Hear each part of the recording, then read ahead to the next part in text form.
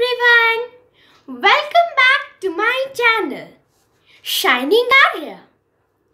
So I have delayed in uploading my videos because I was a little bit busy in my annual examinations.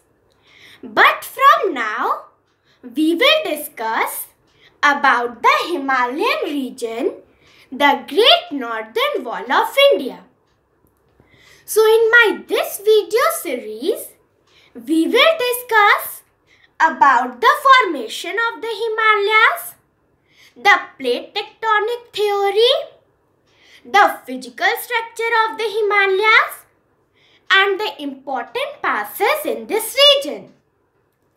So today we will start from the formation of the Himalayas, and it is also very important for various examinations. So the nature has blessed us with a great natural barrier which is between the Indian subcontinent and the rest of the Asia, which has helped this region to live in peace and prosperity and to develop its own culture. So this story takes us millions and millions years back into the geological past, where this area now occupied by the Himalayas and the northern plains was under a sea called the Tethys Sea, which was sandwiched between two giant land masses, the Angara land in the north and the Gondwana land in the south.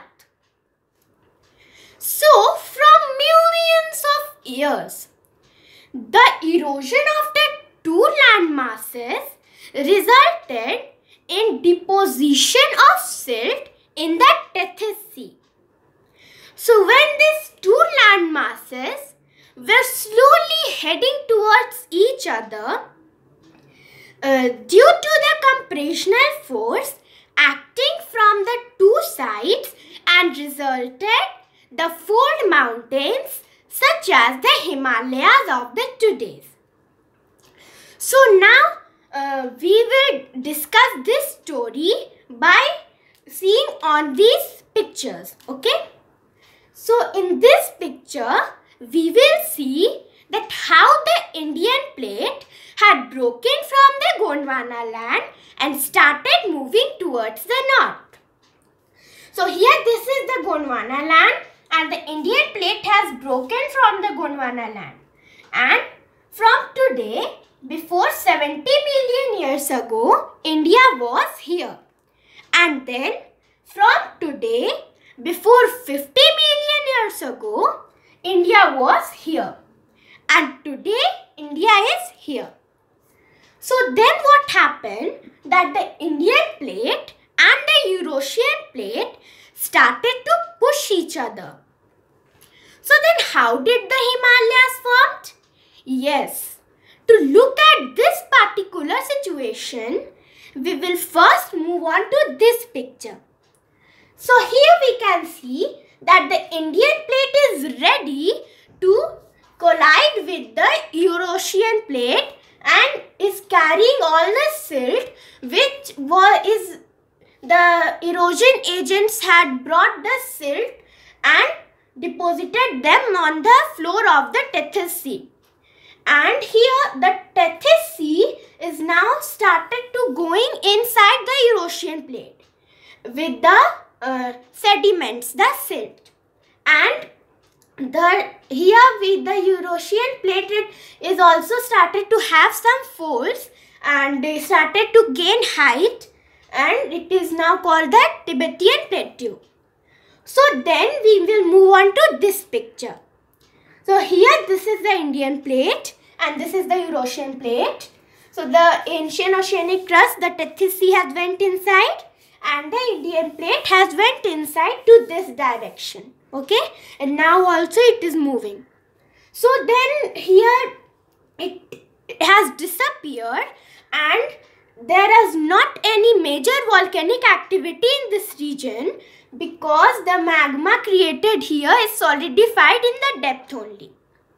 So now what happens? When these two plates are pushing each other, a force is created here, which is the compressional force from these two sides.